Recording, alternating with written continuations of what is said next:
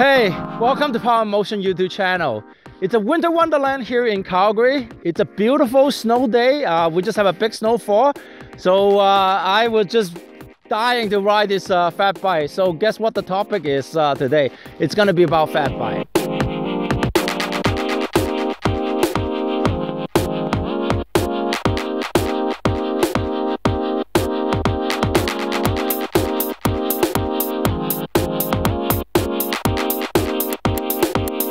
RSD is a company based in Toronto. They started in 2012. They started off with a commuter bike and then move into mountain bike and then move into fat bike. They also recently get into the plus bike as well. But today we're gonna focusing on the RSD Mayor fat bike.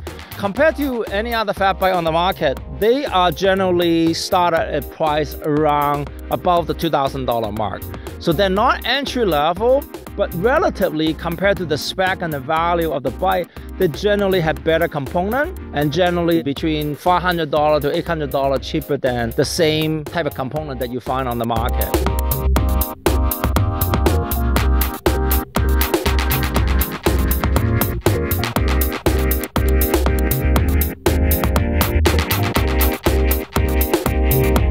First, talk about the RSD Mayor Build 1. So I'm going to start from the front to the back and then go down. Right up the front, I have the Maxxis Minion 26 by 4.8 tire. So it's pretty wide. It's close to 5-inch tire. And then in the front, I have the custom carbon fork. So it's really, really lightweight. I have the SRAM X7 shifter.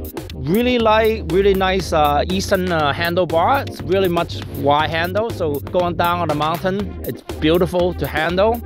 One of the things that I really want to highlight it is the custom yoke that they have built. This particular frame is actually manufactured in Taiwan. So they specifically have the custom yoke made, so that'll allow you to accommodate 5-inch tire without having any problem. As a matter of fact, I think the widest tire you can go is probably like 5.25 tire on this particular bike. All right, so I'm going to move on to the Build 2. Build 2 is pretty much based on the Build 1. So the big difference between the Build 1 and Build 2 is hydraulic brake. It's an average guy hydraulic brake.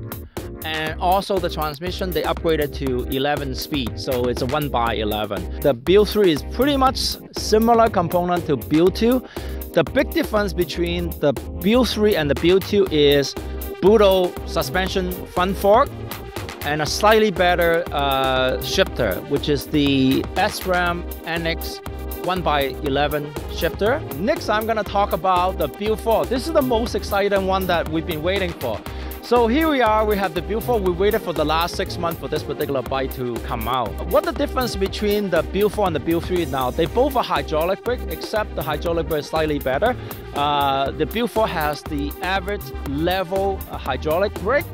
The transmission is 1x11, but the biggest component that goes into this particular bike is the Lauf fork right here. If you click here, you can see some of our old videos that talk about the Lauf fork when we're in the Interbike. So check it out, it provides you a lot of detail. But let's just kind of zoom into this Lauf fork. The construction-wise is such a big benefit for the fat bike community. It's a carbon fork, so it's extremely lightweight. This is a special technology that they use for suspension. The way how this particular suspension works is basically based on a spring lever technology. It does not use any oil. It does not use any air. The weather does not affect the suspension. Basically, temperature changes, it doesn't really matter. So if you're riding in -30 degree or a hot summer day, it does not affect the performance of the suspension. So it's totally basically maintenance free.